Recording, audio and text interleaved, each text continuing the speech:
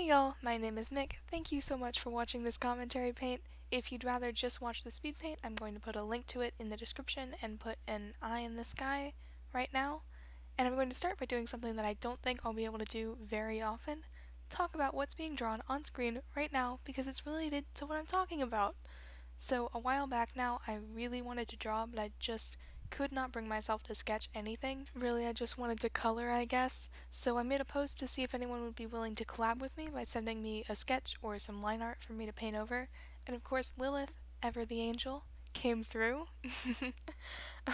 Those that have been following me for a while now may know that Lilith and I have done some art trade stuff before, and we run a blog about heathers together, and I absolutely adore Lilith's art style, so I was super pumped to work on this piece. And what I want to talk specifically about with this piece and in this video is that this is nothing like what I would normally draw. I don't draw gore because I'm bad at it, and I'm bad at it because I don't draw it, but that's a whole nother video. And like, Lilith sent me this picture of Billy Loomis, I think? I've never seen Scream, but Billy Loomis or whoever with blood on him and on its knife, so if I wanted to do this collab, and I did, it is such a good drawing, I had to draw some blood. And I think that's so important because this picture would not exist if Lilith and I had not collaborated because, as I said, I've never seen Scream, and I never draw gore, so I wouldn't have done something like this on my own, and Lilith wouldn't have made this on her own either. Obviously the line art would have been made because that was done completely separate from me, but she has such a different art style than I do that this wouldn't have happened. I think Lilith was done with this drawing, but even if she had added more color to it, it would have looked completely different. This final product, specifically, would not have been made if we had not both worked on it. If Lilith hadn't drawn it, if I hadn't colored it, it wouldn't have happened, and it's, in my opinion, a pretty good piece, and I'm glad that it exists, you know? And there are so many things that wouldn't exist without collaboration. Great transition. Visual art, like drawing and painting and stuff, is generally seen as less collaborative than other forms of art, like music, film, TV, fashion, all that stuff is super collaborative. Like when you've got a team of a dozen writers or a dozen designers working on a collection or a script, that's collaboration. Or when you've got a group of musicians all working together on a song, that's collaboration too. Even if, in the case of music, for example, only one person actually writes the music, if multiple people are playing instruments, like in a band or whatever, everyone has their own unique way of playing instruments, so once other people are playing it, it becomes collaborative. And we, as a society, are more receptive to considering that collaborative than we are with visual art. Like a TV show, we're more likely to think, okay, so this show does have a head writer, but there are other writers for the show, and there's a director contributing something, and the actors are bringing stuff to the table. This isn't just one person making this thing that I like. But with visual art, we don't do that. We're so used to it just being one person making one painting or sculpture or whatever else. It's unusual for us to see something credited to multiple people. And even when it is, we're more likely to, in our heads, just give one person credit, even when it's made by a team of people. But I don't think that we should think it's unusual. It's a really good thing. So many good pieces are created through collaboration. Gert and Uwe Tobias are a great example. So they're brothers, and they've been making art together for years. And the way that they do it is they will each come up with a concept, and then they choose one to develop. And they say when the piece is done whose idea, whose concept it was. So even though they both worked on it, people will look at the piece and go, technically this was created by both brothers, but it was Uwe's concept, so it's an Uwe piece. When it's not. It's absolutely not. Both of them had their hands on it. Both of them bring their own skills and specialties to the table, so yeah, maybe it was his concept, but the piece wouldn't be anywhere near the same if Uwe had made it on his own. It's a collaboration, not a solo project. And they work together all the time, basically, but collaboration is also good for artists that don't collaborate all the time. Like Andy Warhol and Jean-Michel Basquiat made a bunch of pieces together, and even though the first showing of it were absolutely lambasted in the press, they both said that they benefited from working together. And this isn't even getting into artists taking inspiration from another and creating some dope new shit together, even though they don't interact with one another's pieces. Like, my favorite artistic movement is Impressionism, which started out as just a small group of artists inspiring each other, and then they exhibited a series together, and that was something totally new and innovative, and I love it, and it wouldn't have happened if they hadn't inspired one another. Collaboration. Another artist that I wanted to talk about is Sol LeWitt, because his work is almost 100% collaborative and no one seems to acknowledge it. So what Sol LeWitt is known for is making instructions for creating pieces. Honestly, I think the best way to understand it is to actually see it, so Google it when this video is done. But one example is something like, create a grid. In each space of the grid, paint two of these patterns on top of one another. And accompanied with the instructions is like a list of patterns. That's my best guess at the instructions for a particular Sol LeWitt piece that I've seen. I saw a picture of the instructions but couldn't read them, so that was what was going on. It was from wall drawing number 260, if you want to try and Google it better than I did. But I know for a fact that the instructions did not say which patterns to put in each spot on the grid. And then what you're buying is the instructions, and you maybe hire a painter to paint it wherever you want it, maybe you paint it yourself. If you bought it way back then, you may hire a member of Sol LeWitt's team, or possibly Sol LeWitt himself, to come paint it for you. And the only scenario in which I wouldn't call it collaboration is when Sol LeWitt is painting it. Because in the example that I gave, and in most of LeWitt's work, the instructions call for the painter to make their own decisions. Like in the example, the painter decides which two patterns to put in the spot on the grid. And lots of his instructions just boil down to paint undulating lines over and over again, but the painter decides where, so every single painter is going to make different lines and choose different patterns.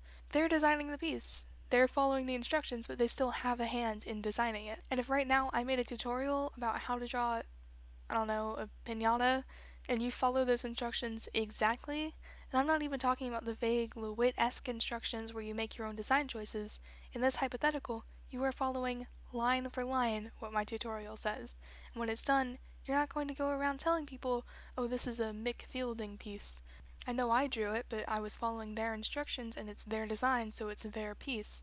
No, you wouldn't say that because it's your art. You drew it. Maybe you would say you were following my tutorial, but you certainly wouldn't say that it was my art.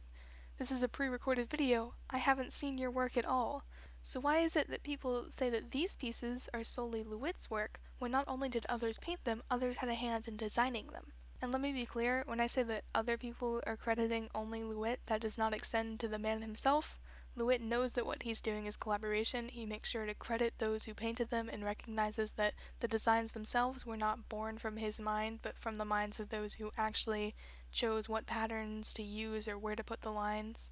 LeWitt is not the problem here. I think that this ties back into what I was saying earlier about how people just want to credit one artist for a work of art.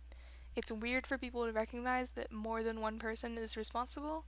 People want for there to just be this one artist that can be attributed to a body of work so that they can analyze the work and build up the artist as a mythic figure, and if people admit that most or even just some of the artist's body of work is made up of collaborative pieces, then they can't analyze it in the same way. If they find a piece that they love, they can't put the artist up on as high as a pedestal because, while the artist did conceptualize it, it was actually the artist's assistant who designed it and created it. Well, now there's this whole new person that has to be credited in people's minds, and people don't like that. They like to compartmentalize. Even in a movie where people accept that it's a collaboration and that Hollywood movies have hundreds, if not thousands, of people working on them, they like to sort it as if the writing is separate from the acting, which is separate from the directing, even though all these intermingle and affect one another, and there are more people working behind the scenes that aren't even in the limelight in the same way the actors, directors, head writers are, that are also affecting the way the movie turns out. You can't completely separate any of these elements, yet people do it all the time. Anyway, gosh, I keep going off on these tangents and making these videos way longer than I wanted to. I swear these things are scripted. I just have a lot of opinions, and my main opinion in this video is that collaboration is really good, it's fun, and it's beneficial to you as an artist. It's just all around a good time. You should get together with some friends and make some art together. Do an art game where you trade canvases every couple of minutes, you know the ones? Start a band, make a little movie. It's all so much fun. And you can think about how that work never would have existed without y'all working together. It's great. And also recognize collaboration in other people's works. Don't put all of the blame or all of the praise onto one person. Recognize that it's common for people to work together on projects and that you don't have to work alone on everything. If you don't want to or you feel like you can't, it's perfectly acceptable to work with others. I recommend doing it at least once in your life. Thank y'all so much again for watching. Please send Lilith some love for making this incredible line art for this picture. Seriously, I adored it. Before I end the video, I just wanted to mention an upcoming project that I have that you can get involved in. It's about the Septimus Heap and Todd Hunter Moon series of books. Both series. I don't know what the plural of series is. So if you've never read them, one, I recommend them. I read them when I was a little kid and I loved them. They are aimed at children, but the last couple of books in the Sep Heap series are aimed at a slightly older audience, like the kids who grew up on reading the first books. They're very good, and because the intended audience does skew younger, they're a fast read, but they also deal with some heavy themes later on. A lot of traumatized kiddos. Now, that endorsement is out of the way, I have a second point, number 2, which is that if you haven't read them, feel free to stop watching the video because it's aimed at people who are familiar with the series. I just figured that there may be some overlap between Sep Heap fans and people who watch my videos because I've done a lot of Sep Heap fan art and speed paints. I mean, heck, Boy412 is my YouTube avatar, and I published a Sep Heap zine a few months back with 11 other contributors. Hey, collaboration! It was really fun to make. And now I'm running the second annual Midsummer Week celebration thing. Hopefully if you're still watching, you've read the series and you know how much of a key role Midsummer Day plays into the plot. This is a week-long art challenge starting on Midsummer Day, which is June 23rd. Every day has a prompt to inspire you to draw something, write something, make an aesthetic or a mood board, I don't know, just whatever you want to do to express yourself. I ran it last year, a bunch of people got involved, and we all had a blast making that good Septimus Heap content and Todd Hunter Moon content, and I'll leave that trilogy out. But this year, I'm expanding the number of social media platforms that I am promoting the event on. I want to give everyone a fair warning. You have a month. That's a long time. You don't have to do every day, but I would love if you got involved somehow, even if it's just telling your friends about it, because it's a small fandom and I really want to bring it together for this event. I think that it would be fun and great, and those are the only 2 adjectives I know. The information about the event and all of the prompts will be listed in a link in the description. The tiny URL is tinyurl.com/midsummerweek2018, which is long for a tiny URL, I know. You can post whatever you make on the Sep Heap wiki, the subreddit, any form of social media. I'm tracking all of it. Just use the hashtag midsummerweek. You can also tag me in whatever you'd post if you'd like. I would love that. A whole bunch of my social media is listed on my website, which is in the description. If you're on Twitter, you can tag Angie Sage. She would probably tolerate that. I don't know, maybe she'd love it too. Depends on how many people do it, probably. But I would love if it were so many people that she got annoyed. I'm only half kidding. But yeah, thanks for watching for the 3rd time. I will be back with another commentary paint soon, hopefully. I have a lot of things I want to talk about. Bye!